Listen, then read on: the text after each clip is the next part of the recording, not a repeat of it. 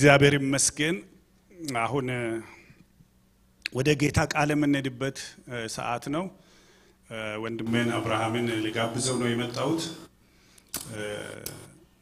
አብርሃም በጣም ልናመሰግነው ይገባል ሁሉም እየመጣ በተለያየ ጊዜያቶች እያገለገለን ያለ ወንድም ነው እኛን ደግሞ ካላገለገለ ባለም ዙሪያ ሌላ ቦታ እያገለገለ ነው ያለው ቤተክርስቲያን እንድትታነጽ ሰዎች እንዲባረኩ እግዚአብሔር የጠራውና አደራ የሰጠው የእግዚአብሔር ባሪያ ነው በዚህ በኮቪድ ጊዜ ደግሞ የመጀመሪያ ሰው ነው ወደዚህ ብቅ ብሎ በአካል ተገኝቶ በማከላችን ሆኖ ያገለገለው ባለፉት 2 ሳምንታት በእውነት ትልቅ ብዙ ሸክም ነው የሰጠነው 2 ጊዜ ሰንዴ ስኩል አገልግሏል 2 ጊዜ ሽማግሌ ማለት አገልጋዮችን አሰልጥኗል ሮብ ማታ እንዳያችሁት አገልግሎናል ሁለተኛ እሁድ ዛሬም አገልግሎ ነው እና እንዴት ነው ሰው እንደዚህ የሚችለው ጌታ ስለረዳው ነው አብሬሽ በጣም ለእግዚአብሔር የታመነ ነው ለእግዚአብሔር ቃልም ደግሞ ታማኝ ነው ስለሱ ጌታ እናመሰግናለን ቃሉ አጽናና ካለ ያጽናናል ገስጽ ካለው ይገስጻል እና ታማኝነቱ ለእግዚአብሔር ቃል ነው ለኛ ደግሞ በጣም የተወደደ ወንድም ብዙ ሸክማችንን የተሸከመ ሰው ነውና ጌታ ይባርኮ ማለት ፈልጋለሁ ቤት ያላችሁ በምን እንደምታመሰግኑት አላውቅም ስልኩ ያላችሁ በተክስት እዚህ ያለን ግን ሁላችንም በእውነት እግዚአብሔር ይባርክ ማለት እንፈልጋለን ከዚህ አገልግሎት በኋላ ወደ ቴክሳስ ይሄዳል ከዛ በኋላ ደግሞ ወደ ኢትዮጵያ ማክሰኞ ዕለት ይሄዳል እና በዚህም አጭር ጊዜ ቢሆን እንድትመጣ ብለነው ያው ከቴክሳስ ወደዚህ መጣ ዛሬ ይሄዳል ማለት ነው እስቲ መጽሐፍ ያዛችሁ ቁጭ አርጉና አንድ ላይ እንወዳለን እግዚአብሔር ይባርክ ብለን ወልካም አብርሽ ጌታ ይባርክ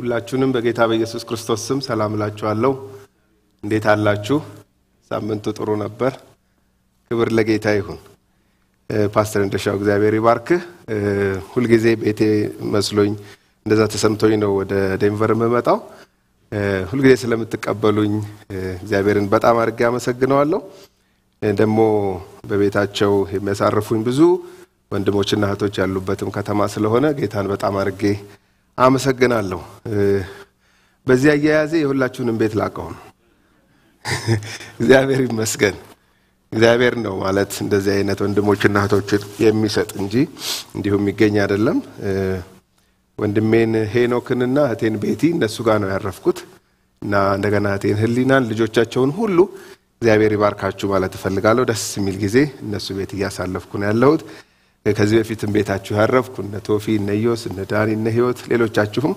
እግዚአብሔር ይባርካችሁ እናንተም በማወቄ በጣም ደስ ይለኛል ክብር ለጌታ ይሁን የጌታን ቃል አሁን የተነበበውን ክፍል ነው አብረን የምንመለከተው በዚህ ማለዳ በዚህ በአካል የተገኘን ደግሞ በቤትና በስራ ቦታ ሆነን ኦንላይን የምንከታተል ሁሉ የተነበበውን ክፍል አብረን እናያለን ማለት ነው ጌታ ኢየሱስ ክርስቶስ ከተለያዩ ሰዎች ጋር አውርቷል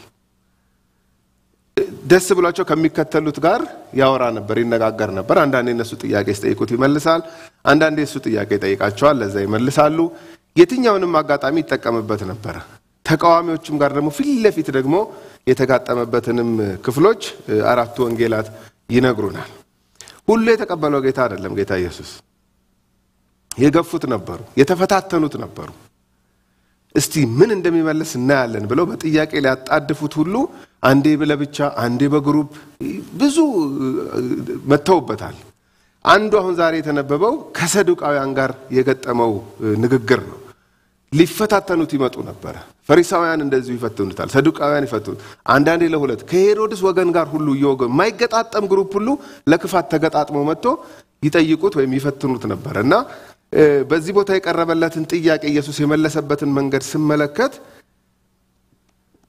የእግዚአብሔርን ቃል በደንብ ማወቅ አስፈላጊ እንደሆነ ነው ያየሁት ሰው እንዳይስት መሳት የሚባል ነገር አለ በህይወት መሰናከል የሚባል ነገር አለ በህይወት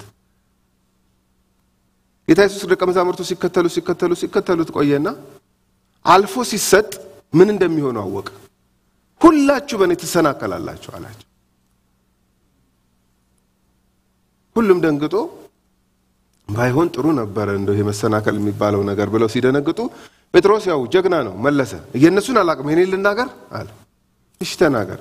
ሁሉም ቢተው ሁሉም ቢሰናከሉ እኔ ግን እስከ ሞት እንኳን ቢሆን እከተልሃለሁ አልሰናከልም ሲል እንደውም ያንተን እንዴት እንደምትሰናከል ልንገር ብሎና አይደለ የነገረው።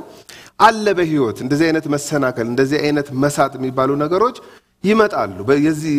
የዚህ ከበባ ውስጥ ነው ያለንበት ዘመን ከዛ የተለየ ነው ብዬ አላስብም። ስለዚህ እንዳንስት ምን እናደርግ ነው አሁን ዛሬ የምንመለከተውን ክፍል እንዳንስት ምን እናደርግ 3 ፖይንቶችን ከዛሬው ከተነበበው ክፍል አሳያቸዋለሁ። ከጥያቄያቸው ልነሳ።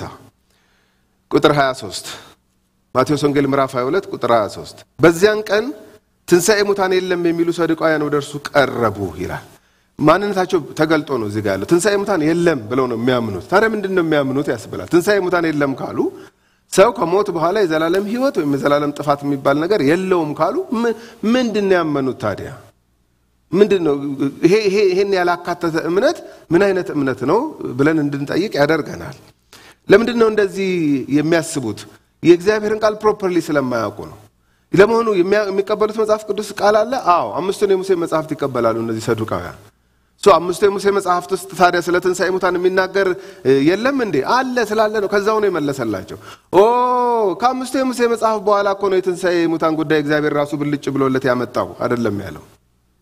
እዛው እናንተ እንቀበላለን የምትሉት መጽሐፍ ውስጥ ራሱ የትንሣኤ ሙታን ጉዳይ አለ። ስለዚህ ስታችሁ ነው እንጂ ስለሌላ አይደለም። በአምስቱ መጽሐፍ እሺ ሁሉንም አትቀበሉ። የምትቀበሉት አምስቱ መጽሐፍ ራሱ ይሄን ጉዳይ በደንብ ትሪት ያደርገዋል። ስለምትስቱ ነው እንጂ እናንተ ብሎ ነው የመለሰላቸው። ስለዚህ ትንሣኤ ሙታን የለም የሚሉ ናቸው። አቋማቸው የታወቀ ነው። በመላእክት መኖር አያምኑም። የተቀረውን የብሉይ ኪዳን መጽሐፍት አይቀበሉም። ፈሪሳውያን ደግሞ አምስቱንም ይቀበላሉ፣ ሌሎችን መጽሐፍት ይቀበላሉ። የነሱ ችግር ደግሞ ሌላ ነው። ማለት ሰው ህግን ጠብቆ ይጸድቃል ነው። ህግን ጠብቆ ከጸደቀ እንኪያስ ክርስቶስ በከንቱ ሞተ ሊሆን ነው። የነዛ ችግር ሌላ ነው፣ የነዚህ ችግር ሌላ ነው። ከዚህ አሁን ካነበብነው ክፍል ወደ ላይ ብትመለከቱ ፈሪሳውያን ሊፈትኑት ቀርበው ከሄሮድስ ወገን ጋር ተደባልቀው፣ የሄሮድስ ወገን ማለት ደም የፖለቲካል ፓርቲ ማለት ነው። ፈሪሳውያን ደግሞ ሌላ የሃይማኖት ግሩፖች ናቸው። ሁለቱ በፍጹም መርጅ ሊያደርጉ አይችሉም። ለተንኮል ግን መርጅ አደረጉ። ከዛ ሊፈትኑት ጥያቄ ይዘው መጡ። ለቄሳር ግብር መክፈል ተፈቅዷል አልተፈቀደም? እቺ ብቻ ተናገር አሉት። ተፈቅዷል ካለ አንተ ከሰማይ አይደለም የመጣኸው ከእግዚአብሔር አይደለም የመጣኸው ብለው ሊከሱት ነው። አልተፈቀደም ካለ ደግሞ ለቄሳር አትገዛም ማለት ነው ብለው ሊከሱት። ስለዚህ በዚህኛው ቢመለስ የሄሮድስ ወገኖች ይዙታል፣ በዚህኛው ቢመለስ ፈሪሳውያን ሊፈትኑት እንደቀረበ አውቆ ነው የመለሰላቸው። ማለት ክርስቲያን ዱዋል ሲቲዝንሺፕ ነው ያለው። በዚህ ምድር ካለ በዚህ ምድር የሚመለከተውን ነገር ማድረግ አለበት። ሰማያዊ ዜጋም ስለሆነ ለሰማያዊም ዜጋ ተጠያቂ መሆን አለበት ብሎ በሚገርም መንገድ መለሰላቸው። አሁን ሰዱቃውያን መጡ። ምናልባት አሁን እዚህ ጋር እንደዚህ ያሰቡ ይመስለኛል። አሁን ፈሪሳውያኑ አሁን ጥያቄ መጠየቃቸው ነው። አሁን ይሄ ጥያቄ ነው አለች ሚጥሚጣ የሆነች ጥያቄ። እሷን ጥያቄ እኛ እንጠይቃለን አይነት አመጣጥ ነው የመጡት በዚያን ጊዜ ስለሚል ልክ እነዛ ፌል ሲያደርጉ አስገራሚ መልስ ሲመልስባቸው አሁን ደግሞ ሰዱቃውያን መጡና ጥያቄስ የትንሣኤ ሙታን ጉዳይ ነው እንጂ ይሄን ነው የምንጠይቀው።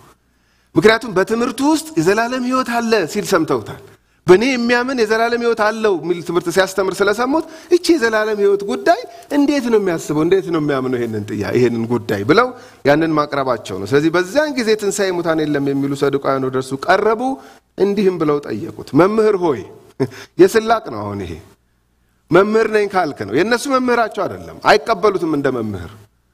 እንደ ተማሪ እግሩ ስር ቁጭ ብለው ሊማሩ እንዳይመስላቸው አሁን ይሄን ጥያቄ ይሄን የሚያቀርቡለት መምህር ሆይ ሲሉት እያሾፉ ነው።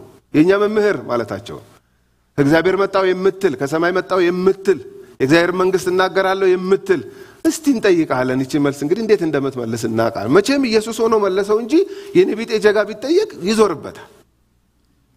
ምክንያቱም አንደኛ ኤክስፒሪየንስ ያልተደረገ ነገር ነው እየጠየቁ ያሉት። ስለ ዘላለም ህይወት ገና እኮ ሄደን አላየነውም። በዛ ማግባት መጋባት አለ ወይ ብለው ሲጠይቁ ምን ልመልስ እችላለሁ? እስቲ አሁን እኔ በሆነ የተጠየቅኩት መቼም እሱ ስለሆነ መለሰው እንጂ።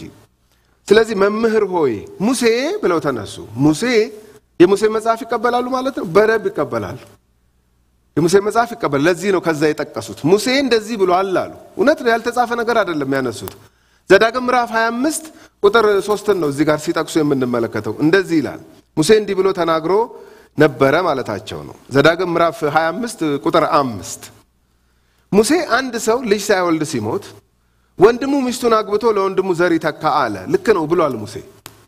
ትውልድ እንዲቀጥል ዘር እንዲቀጥል አንድ ወጣት አንዲትን አይሁዳዊት ሴት አግብቶ እየኖረ እያለ ልጅ ሳይወልድ ዘር ሳይተካ ቢሞት ከሷ ቀድሞ ቢሞት ወንድም ካለው ወንድም ተክቶ ያግባት፣ ምናልባት ከሱ ልትወልድ ትችላለች። ይሄ የዘር መተካትን ነው ሙሴ ሰጥቷል። ይሄን አዎ ሰጥቷል ዘዳግም ምዕራፍ 25 ቁጥር 5 ላይ። ስለዚህ ሚስቱ አግብቶ ለወንድሙ ዘር ይተካ አለ። 7 ወንድማማች በእኛ ዘንድ ነበሩ። ይኑሩ አይኑሩ አላቅም፣ ፈጥረው ይሁን እንግዲህ 7 ወንድማማቾችን ያገባችን ሴት ማሰብ እንችላለን። ለምን 7 እንዳደረጉትም እንግዲህ እኔ አላቅም። 7 ወንድማማች በእኛ ዘንድ ነበሩ። ፊተኛውም ሚስት አግብቶ ሞተ፣ ዘርም ስለሌለው ሚስቱን ለወንድሙ ተወለት። እንዲሁ ደግሞ ሁለተኛው፣ ሶስተኛውም እስከ 7ኛው ድረስ 7ቱም ወንድማማቾች እየተፈራረቁ በተራ በተራ ያገባታል፣ ቀድመዋት ይሞታሉ። ያገባሉ፣ ቀድመዋት ይሞታሉ። መቼም መጨረሻ እሷም ሰውነትና ሞተች። ከሁሉም በኋላ ሴቲቱ ሞተች። ኦኬ ሁሉ አግብተዋታልና በትንሣኤ ቀንስ አለ ካልክ እኛ እናምንም። እኛ የሰው ህይወት እዚሁ ነው ብለን ነው የምናምነው። በቃ የሚያሳስበን የሚያቃዠን በህውናችንም በህልማችንም የምድር ነገር እዚሁ እንጂ ከዛ ወዲያ አሻግረን ምንም የምናምነው የምናየው ነገር የለም። ምክንያቱም 5ቱ የሙሴ ህግ መጽሐፍት ይሄን አይናገሩም ብለው ደምድመዋል። ግን እኮ ይናገራሉ። ከዛው ነው አይመለሰላቸው። እንዴት ነው የሚያነቡት ነው? እንዴት ነው የምናነበው ነው አሁን የዛሬውም ጥያቄ። ይሄ መጽሐፍ በእጃችን አለ። እንዴት ነው የምንተረጉመው? እንዴት ነው የምናየው? እንዴት ነው የምናጠናው? ከሌላ መጽሐፍ ነው እኮ ብሎ አይደለም የመለሳቸው፣ ከራሱ ከ5ቱ የሙሴ መጽሐፍ ነው የመለሰላቸው። ምናልባት የነዚህ ሰዎች ኮንሰርን ዝርዝሩን ማወቅ ነው። for the sake of knowledge እኮ ማለት ነው። በቃ ዝርዝሩን ማወቅ የ6ኛው ናት የ7ኛው እንጂ የዛሬ ህይወታቸውን በምንም መንገድ አፌክት ያደርገው መልሱ የሚያሳዝነው ነገር። ጥያቄ ጥሩ ነው ይኖረን ጥያቄ። ለዛ ጥያቄያችን መልስ ስናገኝ የዛሬውን ህይወታችንን እንዴት ነው አፌክት የሚያደርገው ነው። የዛሬውን ኮሚትመንቴን እንዴት ነው የሚጨምረው ነው እንጂ ጥያቄው ጀስት ለጭንቅላት ዕውቀት ብቻ ያቃል ለመባል ብቻ ከሆነ ጥያቄዎች የተደረደሩት መልሶ ጥያቄውን ራሱ መጠየቅ ጥሩ ነው። እነዚህ ሰዎች የዘላለም ህይወት በዚህ መንገድ ነው የሚገኘው አለ የዘላለም ህይወት ሲላቸው አላወቅንም ነበር ብለው ያንን ሊቀበሉ እንዳይመስላችሁ። ተገረሙበት ነው እንጂ ተከተሉት አይልም መጨረሻ ላይ ራሱ። የትኛው ሚስት ትሆናለች በትንሣኤ ቀንስ ከ7ቱ ለማናቸው ሚስት ትሆናለች ብለው ጠየቁት። ልክ ነው። የሙሴን መጽሐፍ ጠቅሰው ነው ይህን ጥያቄ ያቀረቡት። ስለ ትንሣኤ ሙታን አያምኑም፣ አይቀበሉም። አንተ ደግሞ በትምህርትህ እንደውም ትኩረት ሰጥተህ ስታወራ የሰማነው ስለዚህ ጉዳይ ነው። ማንም ብሎ አያውቅም። ብዙ ነቢያት ተነስተው መጥተዋል፣ ሲናገሩ ሰምተናቸዋል። አንተ እንደምትለው ግን እንዲህ በጣም በእርግጠኛነት ከሞት በኋላ ስላለ የዘላለም ህይወት ብዙ አልሰማንም። አንተ ደግሞ አዲስ ትምህርት ይዘህ መጥተሃል። መምህር ነህ፣ ለእኛ ባትሆንም መምህር ነህ። እንግዲህ ከሙሴ ጋር ይጋጫል ያንተ ትምህርት። ሙሴ እንደዚህ ብለው ነበር። 7 ወንድማማቾች አገቧት፣ እሷም ሞተች፣ እነሱም ሞቱ። ከሞት በኋላ ምን እንደሚሆን ግን ምንም የነገረን ነገር የለም እሱ። አንተ ደግሞ ከሞት በኋላ ህይወት አለ ትላለህ፣ እንዴት ነው ብለው ሲጠይቁት ኢየሱስም መልሶ ቁጥር 29 ላይ እንዲህ አላቸው፣ መጽሐፍትንና የእግዚአብሔርን ኃይል አታውቁምና ትስታላችሁ። የቶቹ መጽሐፍት? እጃቸው ላይ የነበሩት መጽሐፍት። እነሱ 5ቱ መጽሐፍ ይቀበላሉ፣ ግን ከዛ በላይ ነው እግዚአብሔር ለእስራኤላውያን የሰጣቸው መጽሐፍት። ከዛ በላይ የመዝሙራት መጽሐፍት አሉ፣ የነቢያት መጽሐፍት አሉ፣ የታሪክ መጽሐፍት አሉ፣ የሙሴ ህግ መጽሐፍት አሉ። እነዛን መጽሐፍት እግዚአብሔር ለሰው ልጆች ሲሰጥ፣ ለአይሁዳውያን ሲሰጥ ዓላማው ምንድን ነበር? እንዲያነቡት ነው፣ መጽሐፍትን እንዲያውቁ ነው። ስለዚህ አሁን የመለሰላችሁን ብሎ መጽሐፍትንና የእግዚአብሔርን ኃይል አታውቁምና ትስታላችሁ። ስለዚህ እንዳንስት ምን እናደርግ ነው? አሁን እኮ ይሄንን ክፍል ስናጠና የሳቱት በዚህ ከሆነ እሺ እኛስ አሁን አማኞች የዘላለም ህይወት ተስፋ ያለን ሁልጊዜ በቤቱ የምንመላለስ ልክ እንደዚህ በናፍቆት እግዚአብሔር ዛሬስ ምን ይለኝ ይሆን ብለን የምንመጣ አማኞች እንዳንስት የመሳት ፕሮባቢሊቲ ስላለ እንዳንስት ምን እናደርግ ከተባለ የመጀመሪያው ቅዱስ ቃሉን እናጥና። ይሄ እጃችን ላይ ያለውን እኔ እንደውም ምን ማለት ጀመርኩ ሁሉ መሰላችሁ? ራሱን ማንበብና መጻፍ እንድችል ያደረገኝ ጌታ እውነት ሌላ ነገር ብቻ እንዳነብ ነው እንዴ ብዬ ሁሉ መጠየቅ ጀምሬያለሁ።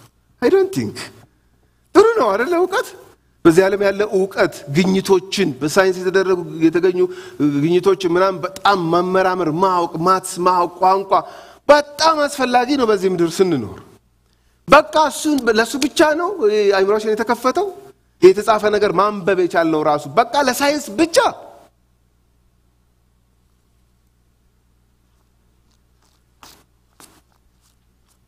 ኧረ በፍጹም በቃ እኛ አማኞች ማንበብ የቻልነው አንብበን መረዳት የቻልነው ከየትኛውም ጽሑፍ በላይ ይሄ መጽሐፍ እንዲገባን ይመስለኛል።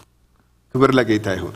ጌታም ደግሞ የልቡን ሐሳብ በተለያየ መንገድ መግለጥ ሲችል ወደ እያንዳንዳችን ምን ይሳነዋል? እሱ በተኛንበት ለጧት የሚሆን በጆሮአችን ሹክ ማለት እኮ ይችል ነበር። ተነሳሽ? እንዴት ነሽ? ዛሬ ላንቺ ያለኝ እያለ መናገር ምን ያቅተዋል? በዚህ መጽሐፍ ውስጥ አደረገው። ግን ማለት በከንቱ አልተሰጠንም። ይሄ መጽሐፍ በከንቱ በቋንቋችን አፍ በፈታንበት ቋንቋ በእጃችን አልገባም። እንዴ ብዙ መጽሐፍቶች ተጽፈዋል፣ ሙዚየም ገብተዋል ጊዜያቸውን ጨርሰው። ይሄ መጽሐፍ ዛሬም ሙዚየም አልገባም። ዛሬም በእጃችን አለ። ዛሬም አዲስ ነው። ዛሬም ያስገርመናል። ባህር የሆነ መጽሐፍ ነው። ክብር ለጌታ ይሁን። በቃ ጥልቅ የሆነ ባየነው በተጠጋነው ቁጥር እንደገና የሚርበን እንደገና የሚጠማን አስገራሚ የእግዚአብሔር ኃይል ያለበት መጽሐፍ ነው። እግዚአብሔር ይመስገን። ስለ መጽሐፍ ቅዱስ እግዚአብሔር ይባረክ። ስለዚህ እንዳንስት ምን እናደርግ? ቅዱስ ቃሉን መጽሐፉን በእጃችን ያለውን መጽሐፍ እናንብብ፣ እናጥና። መጽሐፍትንና የእግዚአብሔርን ኃይል አታውቁምና ትስታላችሁ። ስለዚህ የእናንተ ችግር ስታችኋል ነው እንግዲህ እያላችሁ ያለው። አሁን እኔን የምታዋሩኝ እናንተ ሰዱቃውያን ደንበኛ የሳታችሁ ናችሁ። የመሳታችሁ ትልቅ ምክንያት ደግሞ መጽሐፉን የምትረዱበት መንገድ ነው። አታውቁትም። እንዴ እናውቀዋለን ስለምናውቅ አይደለ እንዴ ሙሴ እንደዚህ ብሏል ብለን እየጠቀስን የምንነግር ኖ፣ አታውቁትም። ስለማታውቁት ትስታላችሁ። መጽሐፍትንና የእግዚአብሔርን ኃይል የሚለው እንግዲህ በመጽሐፍቱ በኩል እግዚአብሔር ኮሙኒኬት ያደረገው የራሱ የልብ ሐሳብ አለ። ፕሮፐርሊ ስላልተረዳችሁት ነው እንጂ አለ። አምስቱ የሙሴ መጽሐፍት ውስጥ ራሱ የትንሣኤ ሙታን ጉዳይ አለ። እኔ የምተረጉምበትና እናንተ የምተረጉምበት መንገድ ስለተለያየ ነው እንጂ ከሌላ ከሚልኪያስ ምናምን አልነግራችሁ። ከዛው ከአምስቱ የሙሴ መጽሐፍ ነው የምመልስላችሁ ብሎ እናንተ ግን ችግራችሁ መጽሐፍትን አታውቁም፣ ኃይሉንም አታውቁም። የእግዚአብሔርን ኃይል ስለ ኃይሉ ላንሳ። እኔ አሁን መጽሐፍትንና የእግዚአብሔርን ኃይል አታውቁም ሲባል መጽሐፍት ወይ መጽሐፍ ቅዱስ ሌላ ኃይል ሌላ አይደለም። እዛው ውስጥ ነው ያለው። እዛው ውስጥ ነው። አንዳንዴ መጽሐፍ ቅዱስ ውስጥ ኃይል የሌለ በሌላ መንገድ ግን የፓወር ዲሞንስትሬሽን ወይም ኃይል ምን ለማመድ ተደርጎ ተነጥሎ ይታያል። እሱ ምንድነው? እሱ የቃሉ ሰባኪ ነው፣ የኃይል ሰባኪ አይደለም። አረ እንዴ እዚህ ውስጥ ነው እንጂ ኃይል ያለው እዚህ ውስጥ ነው እንጂ የእግዚአብሔር ኃይል የተገለጠው። ስለዚህ መጽሐፍትንና የእግዚአብሔርን ኃይል አታውቁምና ትስታላችሁ ሲላቸው ጥያቄያቸው የኃይል ጥያቄ ነው። የሙታን ትንሣኤ ውስጥ ኃይል አለ አይደል? የሞተ ሲነሳ እነሱም እኮ ያመጡት ጥያቄ የኃይል ጥያቄ ነው። ሃው ካም የሞተ ሰው በምን ኃይል ነው የሚነሳው ነው እያሉ እየጠየቁ ያሉት። አለ ኃይል ነው እሱ ደግሞ እያላቸው ያለው። ምን ውስጥ ነው ያለው ኃይል? የሙሴ መጽሐፍት ውስጥ የእግዚአብሔር ኃይል ተገልጧል። እንዴት ነው የተገለጠው? የሙሴ መጽሐፍት ውስጥ የእግዚአብሔር ኃይል እንዴት እንደተገለጠ አሁን እናንተ በጣም ያስጨነቃችሁና ያሳሰባችሁ አንድ ሰው ኖሮ ይሞታል። ከሞተ በኋላ ለዘላለም ሕይወት እንደገና ይቀሰቀሳል ይነሳል የሚለውን አይደል የከበዳችሁ? አዎ የእግዚአብሔር ኃይል አምስቱ የሙሴ መጽሐፍ ውስጥ አልተገለጠም። እንዴት? ዘፍጥረት ምዕራፍ 1ን እንዴት ነው ያነበባችሁት? የሚብላቸው ነው የሚመስል ማለት ዘፍጥረት ምዕራፍ 1 እግዚአብሔር ሰማይና ምድርን ፈጠረ ነው። ታዲያ እግዚአብሔር ሰማይና ምድርን ፈጠረ ውስጥ ኃይል የለም? የምን ኃይል? ምንም ከሌለበት ነው አይደል የፈጠረው? አዎ። እና እዚህ ውስጥ ኃይል የለም? እንደዚህ ነው እንደሚነበበው? yes እንደዚህ ነው የሚነበበው። ዘፍጥረት ምዕራፍ 1 እንደዚህ ነው የሚነበበው። አዎ የእግዚአብሔር ኃይል አለ እሱ ውስጥ። ይኸው ኖሮ የሞተን ሰው ማስነሳት ነው በጣም የሚያስደንቀውና ከባዱ። ምንም ከሌለበት መፍጠር ነው ከባዱ። ምንም ከሌለበት መፍጠር ነው ከባዱ። እንደሄኛው እኮ ቢያንስ ኖሯል፣ አይተነዋል። የሆነ ዓመት እኮ ኖሯል ከኛ ጋር ኖሮ እያየነው ነው የሞተው። እሱም ማስነሳት ነው በጣም አስደናቂው። ዘፍጥረት 1 ላይ ያለው የእግዚአብሔር ኃይል ነው አስደናቂው ነው እያላቸው ያለው። እግዚአብሔር የኃይል አምላክ ነው። ዘፍጥረት 1 ስናጠናኛም እግዚአብሔር ሰማይና ምድርን ፈጠረ፣ በውስጡ ያለውን ፈጠረ፣ ሰውን ፈጠረ ሲል ፓወር ካልታየን የእግዚአብሔር ኃይል ምንም ከሌለበት የእግዚአብሔር የመፍጠር ኃይል ካልታየን የመጽሐፉን ፐርፐዝ ሚስ አድርገናል ማለት ነው።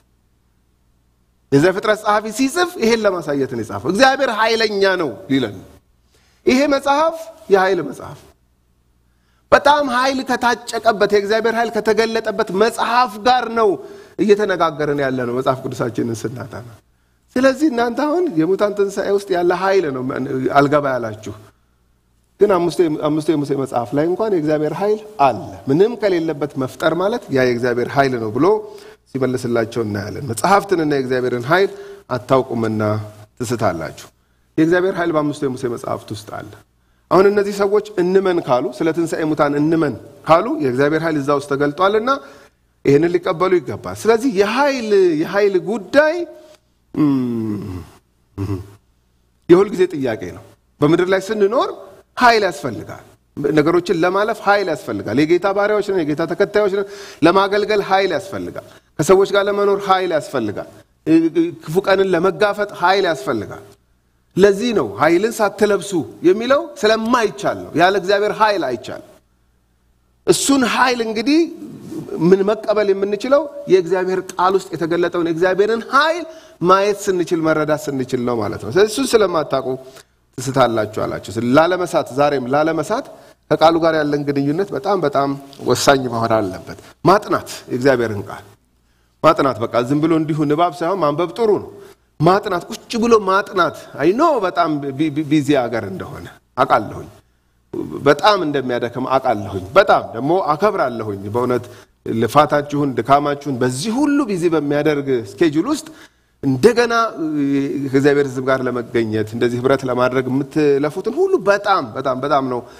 ማደንቀውና እግዚአብሔርንም ማመሰግነው ስለሰጣችሁ አቅምና ጸጋ ሁሉ በዚህ ሁሉ ውስጥ መቀጠል ያስፈልጋል ማጥናት በግል ማጥናት በህብረት ማጥናት እኔ መጽሐፍ ቅዱስ ኮሌጅ ብዙ አመት ነው ሄድኩት እንግዲህ ለረጅም አመት ማለት ነው እና የመጀመሪያውን 4 አመት መጽሐፍ ቅዱስ ኮሌጅ ያው አኪ ያቃል አንድ ግቢ ስለነበረ ሲኒየር ነው በርግጥ ግን ያው ሻይ ሰዓት ላይ እንከናይ ነበርና ሁለቱም ትምህርት ቤት ማለት ነው አንደር ግራጁዌትም ግራጁዌት ስኩልም እንተዋወቃለንና መጀመሪያ የ4 አመት ትምህርቴን እንደጨረስኩ እናቴ ጨረስክ አይደል አዎ ጎበዝ በጣም ጥሩ ነው በርታ አሁን ምንድነው የምታደርገው ስራ ነው የምትይዘው አለችኝ አይ ልቀጥል ነው ምንድነው የምትቀጥለው አለችኝ የመጽሐፍ ቅዱስ ትምህርቴን ልቀጥል እንዴ አንድ መጽሐፍ ምን አድርገ ነው የምትለው በጣም ጓደኛዬ ናት እናቴ በጣም ነው የምንቀላለደው በጣም ነው በደንብ ነው የምናወራው ምናምንና የዛን ቀን ያለች ነገር አንዳንድ ቀን ይመጣብኛል የሚገርማችሁ ቁጭ ብዬ ሳጠና ወይም ማየ እላለሁ ምን አድርገ ነው የምትለኝ መጽሐፍ አለችኝ ከዛ እንደገና ሁለተኛውንም ጨርሼ አሁንስ አለች አሁንም ልቀጥል አይ ያንተ ደግሞ ባሰ ምንድነው አንድ ካድ መጽሐፍ ጋር ትለኛለች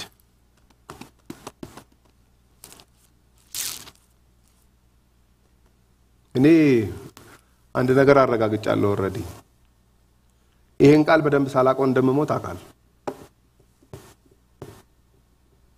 አይበቃም ማለት አሁን እኔ የሚቀረኝ እድሜ አይበቃም ይሄን ለማወቅ በጣም ጥልቅ ነው በጣም ባህር የሆነ መጽሐፍ በጣም መሰረታዊ የሆኑትን ነገሮች ያበራልናል ጌታ የታወቀ ነው እሱ ዘላለም ህይወት የሚያበቃውን የመዳን ዕውቀት ይሰጠናል እውነት ነው ለሁላችንም ግን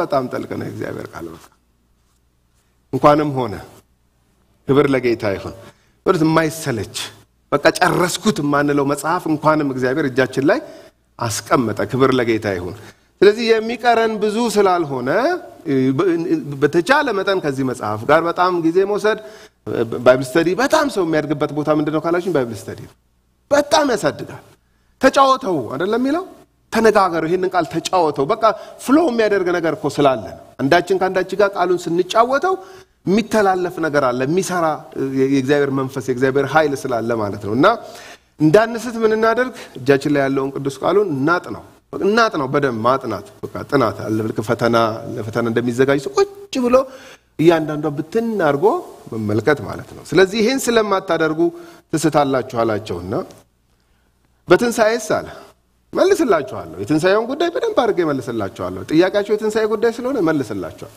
ችግራችሁ ግን ከመጽሐፉ ጋር ያላችሁ ግንኙነት ነው መጽሐፉን ፕሮፐርሊ ያታጠኑት ማለት ነው ዘፍጥረት 1ን ስታነቡ በመረራ ነው ያነበባችሁት ማለት ነው እግዚአብሔር ሰማይና ምድርን ፈጠረ በውስጡ ያለውን ፈጠረ ሰውን ፈጠረ በቃ እንደዚህ አይደለም የሚነበበው ምንም ከሌለበት እንዴት አድርጎ ፈጠረ ይገርማል ይሄ አምላክ በጣም ኃይለኛ አምላክ ነው ዋው ይሄ አምላክ የኔ አምላክ ነው ስለዚህ አይደለም ዛሬ እኔን ችግር አይደለም እኔን ከሞታም ማስነሳትና የዘላለም ህይወት መስጠት ምንም ከሌለበት የፈጠረ አይደለ እንዴ ብላችሁ እርፍ እንድትሉበት ያደርጋችኋል ዘፍጥረት 1 ስታጠኑ ማለት ነው እግዚአብሔር ይባረክ በትንሣኤስ እንደ እግዚአብሔር መላእክት በሰማይ ይሆናሉ እንጂ አያገቡም አይጋቡም ይሄንንም አያምኑም እነሱ የመላእክትን ኤግዚስት ማድረግ አያምኑም ጌታ ግን ምን አላቸው በዛ ማግባት መጋባት የለም ያሳዝነው ነገር ወንድ ሴት የለም ጾታንትን የለም እንደ መላእክት ነው የሚሆኑት ልክ መላእክት እንደማይጋቡት ልክ እንደዛው ይሆናሉ በዛ ይሄንንም አያምኑ ስለ ትንሣኤ ሙታን ግን አላቸው የጠየቃችሁኝ ሙታን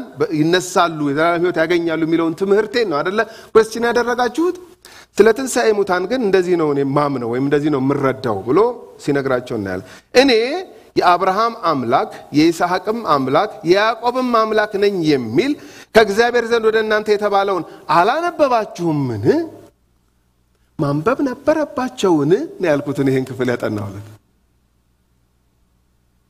ማለት እንድናነብ ኤክስፔክት ያደርጋል ጌታ የፈለገ ያንብብ አይደለም ይሄ የገባንበት ህይወት በቃ ደስ ያለው ያንብብ ልክ አሁን ደስ ያለው ይዘምር ያዘነ ይጸልይ እንደሚለው ደስ ያለው ያንብብ የተባለ መጽሐፍ አይደለም እጃችን ላይ ያለው ለካ በመጽሐፍ ሲጻፍ ድርጊቱ እኮ ተከናውኗል ኦሬዲ ሰማይና ምድር እንዴት እንደተፈጠረ ተከናውኖ አልፏል ለሚቀጥለው ትውልድ ይጻፍለት ተብሎ በእንደዚህ አይነት መንገድ ተጽፎ ሲቀመጥ እጃችን ላይ የደረሰው ሰዎች እንድናነበው ነው ለካስ የተሰጠን አላነበባችሁም ምን እንዴ የቱን ከእግዚአብሔር ዘንድ ወደ እናንተ እኔ የአብርሃም የይስሐቅ የያዕቆብ አምላክ ነኝ የተባለውን አላነበባችሁ የቱ ጋር ነው የተባለው ይሄ እግዚአብሔር ለሙሴ ሲገለጥለት ዘጸአት ምዕራፍ 3 ቁጥር 6 ዘጸአት ምዕራፍ 3 ቁጥር 6 ምንድነው የሚለው እግዚአብሔርም ለሙሴ ተገለጠለትና ሙሴ ሙሴ ብሎ በስሙ ጠራው ቁጥቋጦው ሲነድ ግን ሳይቃጠል ሲቀር ደንግጦ ነው አይደል ይሄን ማየት አለብኝ ብሎ ጠጋ ሲል ድምጽ አሰማው ከቁጥቋጦው ያለፈ ጉዳይ ነው ለካስ የእግዚአብሔር ጉዳይ ሙሴ ሙሴ ብለው ጠራው ደንግጦ ማን ነው የሚያናግረኝ ከዚህ በፊት ይሄን ድምጽ አልሰማው ማን ነው የሚያናግረኝ ብሎ ዞር ሲል እኔ የሚል ድምጽ መጣ የአብርሃም አለ አብርሃም እኮ ሞቷል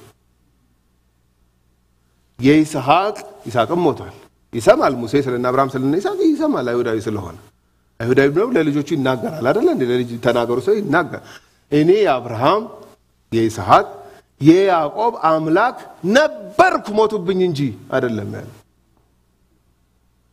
ነኝ ያለው አሁንም ማለት ሲሞቱ ወደኔ የመጡት እኮ አብርሃም በሱ ለሰራ ያሰብኩትን ሚሽን ሲፈጽም ወደኔ ነው የመጣው ይስሐቅ ከናንተ በሞት ተለይተዋል እናንተ አዝናችሁ ሸኝታችኋቸዋል እያለቀሳችሁ ወይኔ እኔ መሰለ ሰው ብላችሁ ሸኝታችኋቸዋል ወደኔ ነው ግን የመጡት በብድር ሲኖሩ አምላካቸው የነበርኩ አሁን ግን ያልሆንኩ አይደለሁኝ ለካ እግዚአብሔር ለሙሴ ሲገለጥለት በድፍኑ ዝም ብሎ ሙሴ እግዚአብሔር ባላለው ማለት ይችላል የአብርሃም የይስሐቅ የያዕቆብ አምላክ ነኝ የሚለው የሙታን ትንሣኤ እንዳለ የትንሣኤ አምላክ እንደሆነ ሊገልጥ ፈልጎ ነው ብሎ ነው ኢየሱስ እንግዲህ የሚናገረው አሁንኛ ሰሞኑን ሐዘን አለ አይደለም እንዴ ሐዘን አለ ወደ ጌታ የሄደው ወንድማችን አለ አሁን ያንን ቤተሰብ ሄደን ልናጽናና ወይንም ልንጠይቅ ስንሄድ ጥሩ ሰው ነበረ እየተባለ ሊነገረን ይችላል አማኝ በጌታ የሆነ ሰው ሲሞት ከኛ በሐዘን ነው የሚለየው እኛ በሐዘን ነው የምንለየው እዛ ግን ዌልካም እኮ የሚባል ፍጥረት ክብር ለጌታ ይሁን ወደ ጌታ ሲሄድ ጌታ ዌልካም የሚለው ነው አዎ ከዚህ በሐዘን እንሸኛለን አሁን እኔ እዚህ መጣለሁ አንድ ቦታ ሄዳለሁኝ ከዛም መለሳለሁ ደግሞ አይደል እንዴ ወደ ቤተሰቤ ወደ ሀገሬ እዚህ በመጀመሪያ አካባቢ ዳኒ ጋር ነበር መጣው ዳኒ በጣም ወዳጄ ስለሆነ መጣለሁና በጣም ስለምንዋደድ ብዙ ታሪክ ስላለን መሄጃዬ ሲደርስ በጣም ያዝናል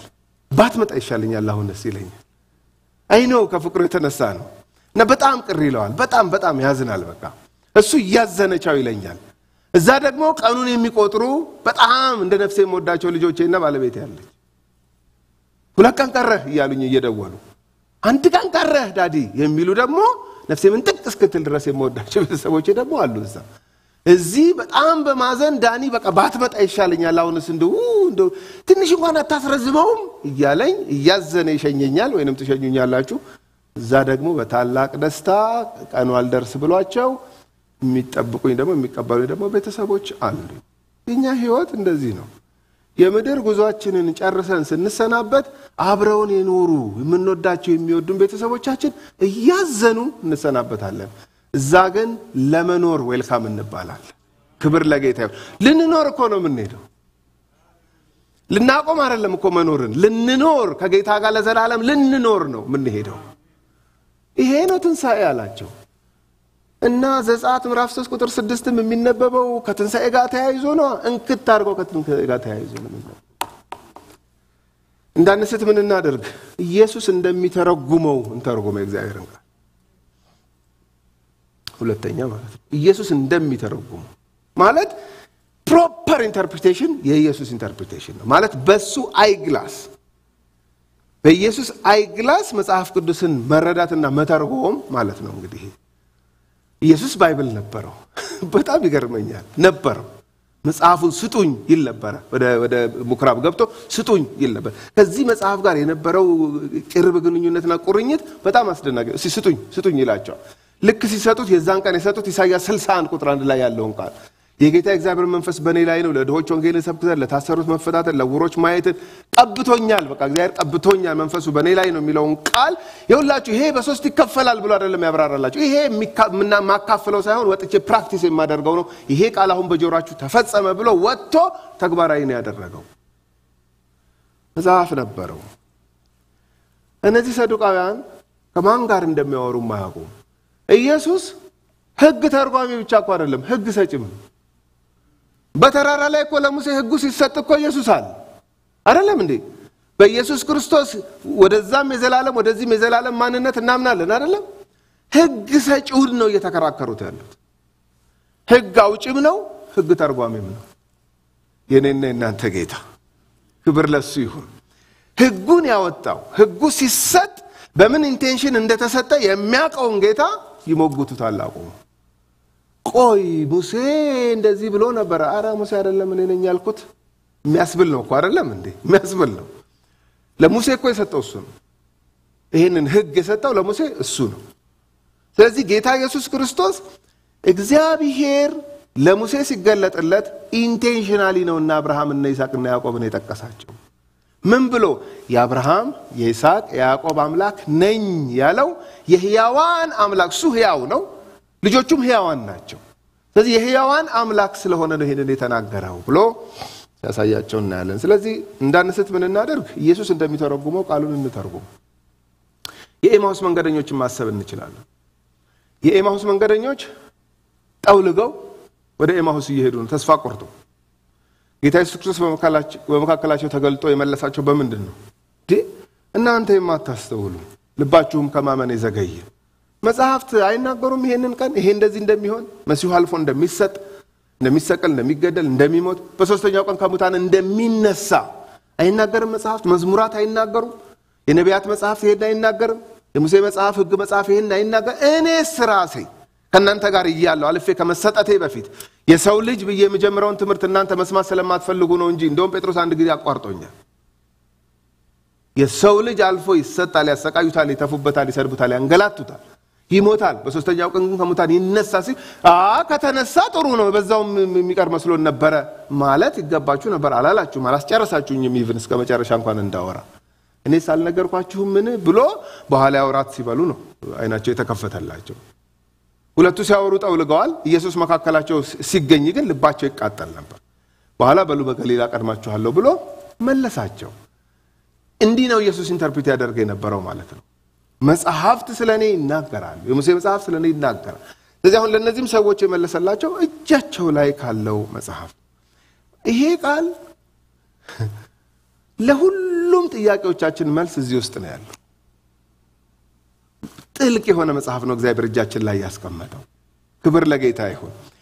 ጓደኛችንን እናርገው ይሄንን መጽሐፍ ነው እያልኩ ያለሁት። እናጥናው፣ እንደፈለግን አንተርጉመው፣ ኢየሱስ እንደተረጎመው እንተርጉመው ማለት ነው። ጊዜ እንውሰድ ነው በቃ። በደም ጊዜ ስናየው በግሩፕ ስናጠና የሚበሩልን ነገሮች አሉ፣ የምንረዳቸው ነገሮች እና ግጥምጥም ብያለ አንድ ትልቅ ፒክቸር ነው በቃ የሚሰጠን። ወይ እግዚአብሔር ለካስ የእግዚአብሔር ፕሮግራም እዛ ጋርም እንዲህ ያለው እንዲህ ሊፈጸም ነው፣ እንዲህ ያለው እንዲህ ሊሆን፣ እንዲህ ተገጣጥሞ ትልቁን the big picture ይመጣልናል ማለት ነው። እንዳንስት ምን እናደርግ? ቃሉን እናጥና። እንዳንስት ምን እናድርግ? ጌታ ኢየሱስ እንደተረጎመው እንተርጎም። እንዳንስት ምን እናድርግ? ከኃይሉ ጋር እንገናኝ። መጽሐፍ ቅዱስ ውስጥ ካለ ኃይል ጋር ማለት ኃይል ኤክስፔክት እያደረግን እናጥ ነው የሚለውጥ ኃይል ማለት ነው። በቃ አቋማችንን ሽርሽር አድርጎ ማለት ነው። ምናልባት ለረጅም ጊዜ የያዝ ነው ግን የተሳሳተ ግን የዚህ ዓለም ግን የማይረባ ግን ብዙ የማያስኬድ ግን ብዙ መንፈሳዊ ህይወታችንን እንደም እያቀጨጨ ያለ አስተሳሰብ ወይም ቅኝት በቃሉ ውስጥ ባለ ኃይል ድምጥማጡ እንደሚጠፋ ያሰብን እንቅርብ ወደዚህ መጽሐፍ። ክብር ለጌታ ይሁን። ብለነው አልሸረሸር ያለ ማንነት ማለት ነው። በቃ እንደኛም ለሌሎችም ያስቸገረ አስተሳሰብ ወይም ኦሪየንቴሽን በዚህ መጽሐፍ ውስጥ ባለ ኃይል ሊደቅ እንደሚችል ሊወድቅ እንደሚችል ሊተወንና ጥሎ ሊሄድ እንደሚችል በማሰብ ወደዚህ መጽሐፍ እንቅረብ። ምክንያቱም ኃይሉን አታቁምና ተስታላችሁ ከሆነ የተባለው ኃይልን ማወቅ ኃይልን መለማመድ ከመሳት ያተርፋል ማለት ነው። እግዚአብሔር ይባረክ። የተቀበልነው መንፈስ ራስን የመግዛት የኃይልና የፍቅር እንጂ የፍርሃት አይደለም። አያች መንፈሱ ራሱ ይሄ መንፈስ ቅዱስ የተሰጠን መንፈስ እዚህ መጽሐፍ ውስጥ ያለ ቅዱሳንን እንዲጽፉ የነዳቸው መንፈስ የኃይል መንፈስ ነው። እሱ ኃይል ደግሞ የእግዚአብሔር ኃይል ነው።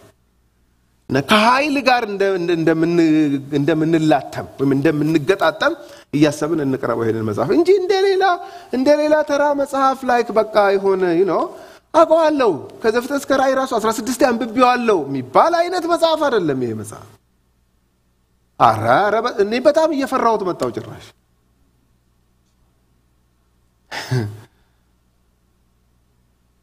አንዳንድ ቀን እንደሱ ያደርገኛል። በቃ አየውና ፈራዋለሁ። በቃ እዚህ ውስጥ ያለ ኃይል ቢያገኘኝ ድራሽ እንደሚጠፋ በቃ አራራ ይሄ በጣም አስገራሚ መጽሐፍ ነው እያልኩ ደግሞ እየቆጠባችሁ እንደምትበሏት አይነት ምግብ የሆነ በቃ ይሄ ከዚህ በላይ ይቅርብኝ በቃ አንዳንድ ቀን እንደዛ ያደርገኛል። በተለይ በምሽት ምናምን ብቻዬን ሆኜ ሳጠናው ለዛሬ ይበቃኛል ብዬ ነው የምተኛው። በቃ ይበቃኛል በቃ እንትኔ ሰውነቴ ሁሉ ወደ መንቀጥቀጥ ይመጣል። በቃ በጣም ያቀተኛል ማለት ነው። ያርግልን እግዚአብሔር በእውነት ያርግልን። ከዚህ መጽሐፍ ጋር ኃይል የታጨቀ መጽሐፍ ነው።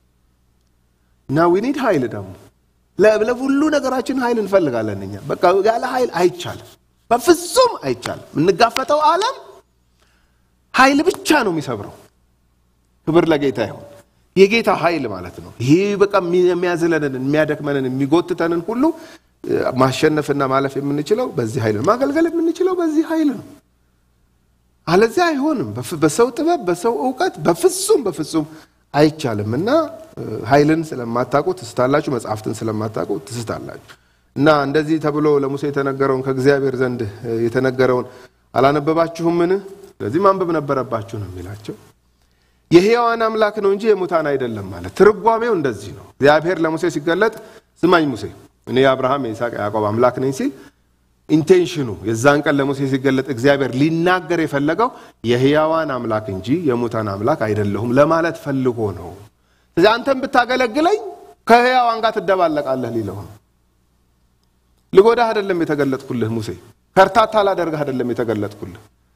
በወጣትነት ይሄንን ብርሃን ያበራሁልህ እንድታገለግለኝ ስገለጥልህና ስጠራ በስም ሙሴ ሙሴ ምናልባት በስም የማትታወቅ ሊመስልህ ይችላል። ትታወቃለህ በእግዚአብሔር ዘንድ በስም ሙሴ ሙሴ ብዬ ስገለጥልህ ከሕያዋን ወገን ላደርግህ ነው የተገለጥኩልህ። አባቶች አብርሃም ይስሐቅ ያዕቆብ አገልግለውኝ አልተጣሉም፣ ወደ እኔ ነው የመጡት። እኔ አምላካቸው ሕያው ስለሆንኩ እነሱ ሕያዋን ናቸው። ስለዚህ ሕያዋን ተራሪ ከተን ነው ጌታ የተገለጠልን።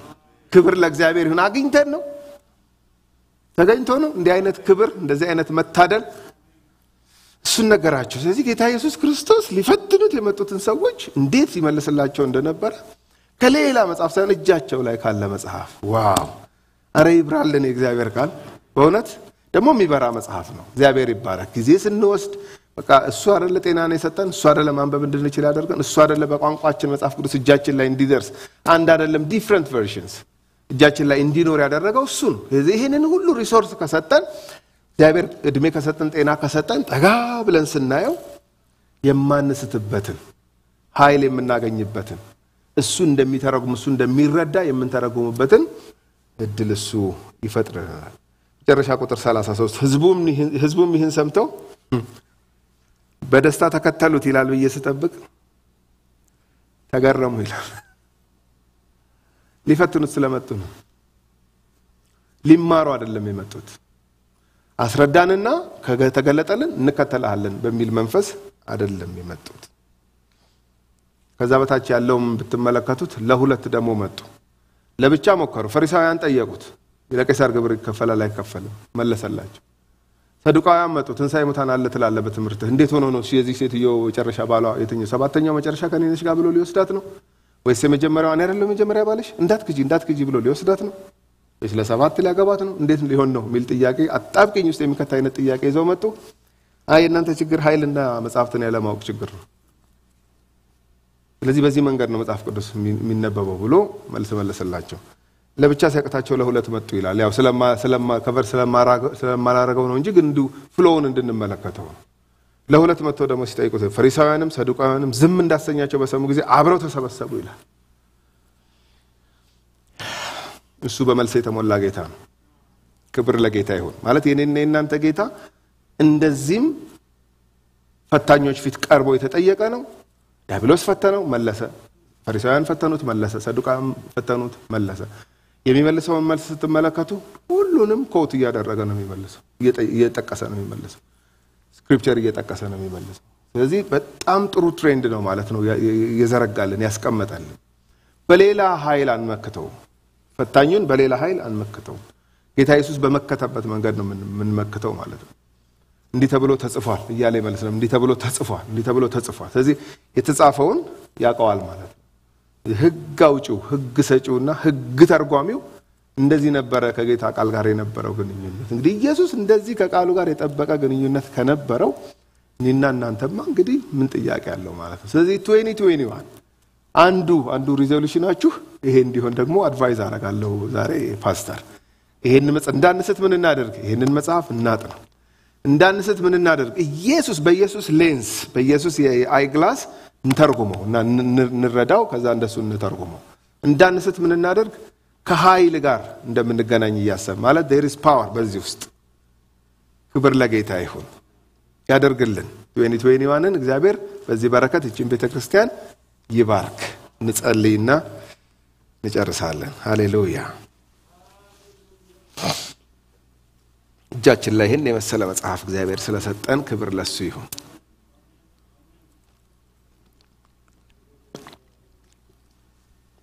ኃይል ፍለጋ ምን እንከራተት አይደለንም። ሃሌሉያ። እግዚአብሔር ይባረክ። መጽሐፍትና የእግዚአብሔርን ኃይል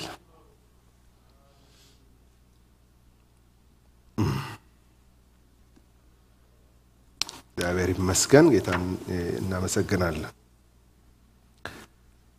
ይህንን ክፍል እያጠናው አንድ ዝማሬ በጣም በልቤ ይመጣ ስለነበር በሱ ዝማሬ ጌታን እናመልካለን፣ ጨርሳለን። ሃሌሉያ።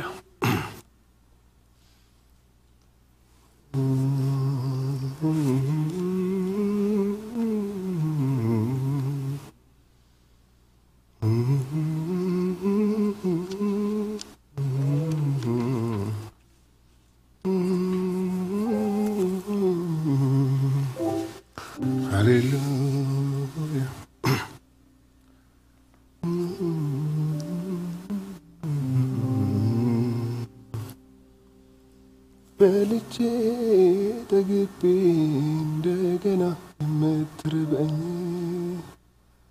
ጠጥቼ ረክቼ እንደገና የምትረግመኝ ፈልጌ አግኝቼ እንደገና ምታስፈልገኝ የደሜ ዝውውር የልቤ ትርታ አተነፋፈሴ ኢየሱስ ንጉሴ አንዴ ተንፍሼ በቃኝ አልልህ የስትንፋሴ መስራች ኢየሱስ አንተ ነህ። ታስፈልገኛለህ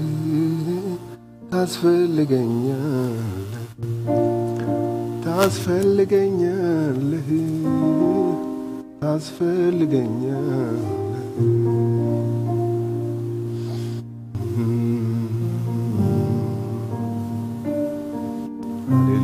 ሃሌሉያ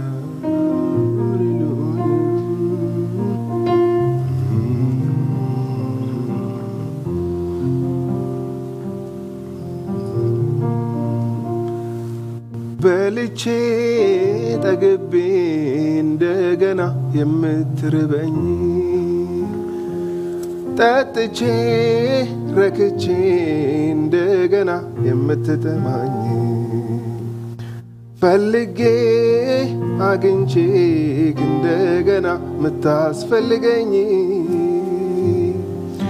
የደሜ ዝውውር የልቤ ትርታ አተነፋፈሴ ኢየሱስ ንጉሴ አንዴ ተንፍሼ በቃኝ አልልም የስትንፋሴ መስራች ኢየሱስ አንተ ነህ ታስፈልገኛለህ ታስፈልገኛለህ ታስፈልገኛለህ ታስፈልገኛለህ ታስፈልገኛለህ ታስፈልገኛለህ ሃሌሉያ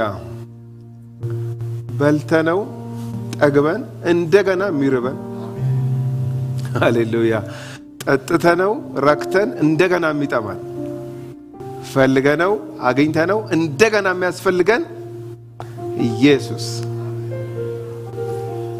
ሕግ ሰጪው ኢየሱስ ሕግ ተርጓሚው ኢየሱስ ኃይል ሰጪው ኢየሱስ ሃሌሉያ ሃሌሉያ ይሄ እንግዲህ ለሰዱቃን መልስ የሰጠ ኢየሱስ የኔና የናንተ ጌታ ነው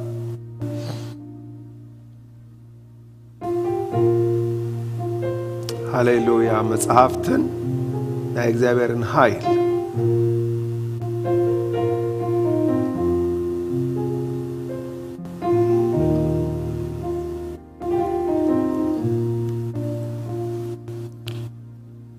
ጸሎት እንጨርሳለን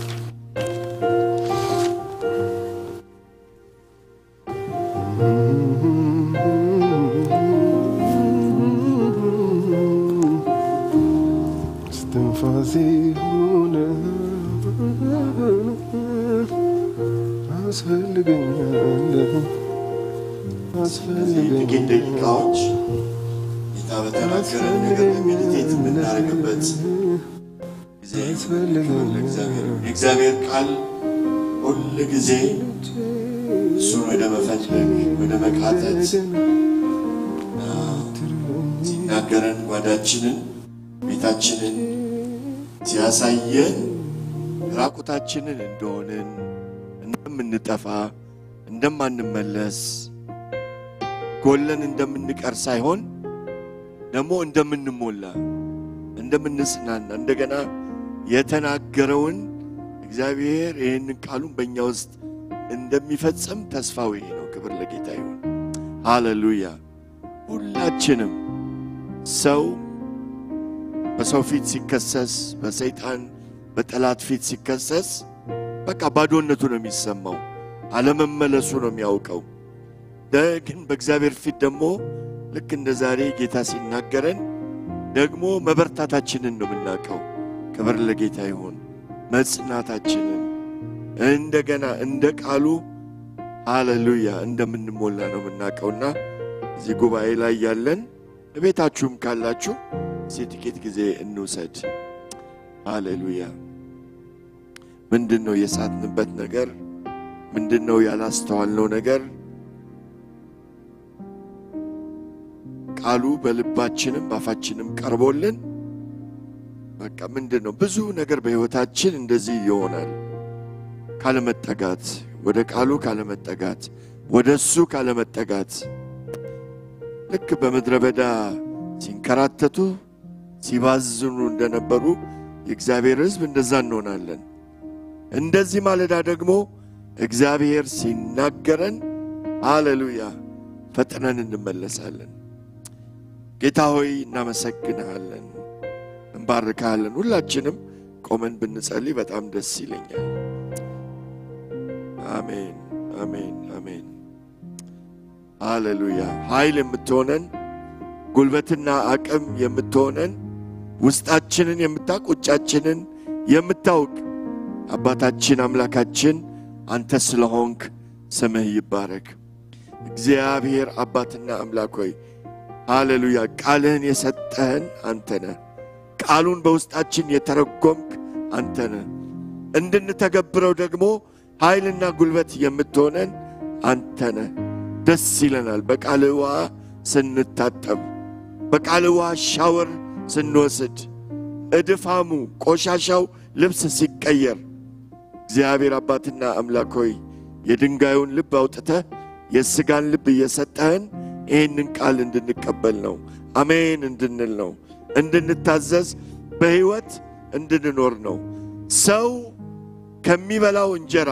ከሚጠጣው ውሃ ጋር እግዚአብሔር ሆይ እንደሚዋሃድ እግዚአብሔር ሆይ እኛም ደግሞ ከቃል ጋር እንድንዋሃድ የኛ ባህሪ እንደዚህ ነው የኛ መጠራት እንደዚህ ነው እንደዚሁ ነጥሮ የሚመለስ ተገርመን የምንመለስ ጠይቀን የሚመለስ ብቻ ሳይሆን በውስጣችን ገብቶ ሃሌሉያ የሚዋሃደንን ቃልህን ስለሰጠን እናመሰግንሃለን እጸልያለሁ የዚህ ቃል ጓደኞች እንድንሆን ወዳጆች እንድንሆን እግዚአብሔር አባትና አምላክ ሆይ ሃሌሉያ በማለዳ የምንገሰግስበት በምሽት የምንገሰግስበት ለጥያቄያችን ለተሸከምነው ሸክም በሙሉ መልስ የሚሆነን ይሄ ቃልህ ነውና ወደ አንተ እንድንመጣ እንድትረዳን በኢየሱስ ስም እጸልያለሁ ቃልህን የምናነብ ቃልህን የምናጠና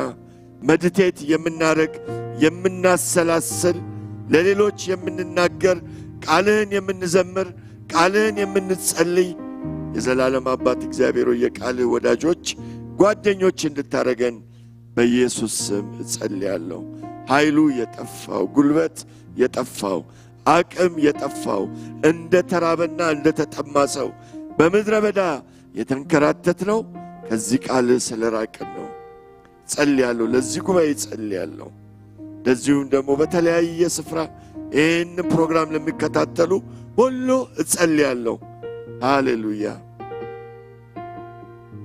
ዲስአፖይንትመንት የሌለበት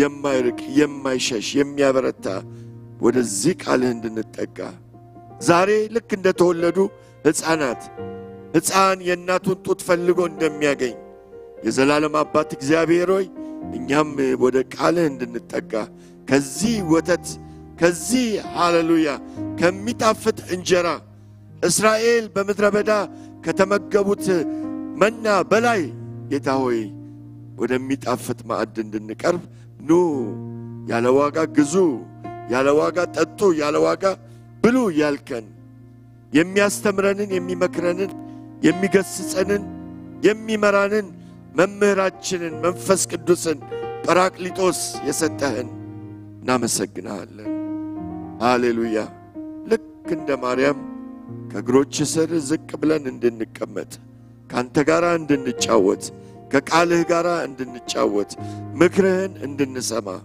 ከጠባባ መንገዶቻችን እንድንመለስ ወደ አንተ እንድንገሰግስ እግዚአብሔር ሆይ እኛም በበረታንበት መበርታት ብዙዎችን እንድናበረታ እግዚአብሔር ሆይ ትዳሮቻችን እንዲቆሙ ቤታችን እንዲቆም ጸልያለሁ ሃሌሉያ እስቲ አንዴ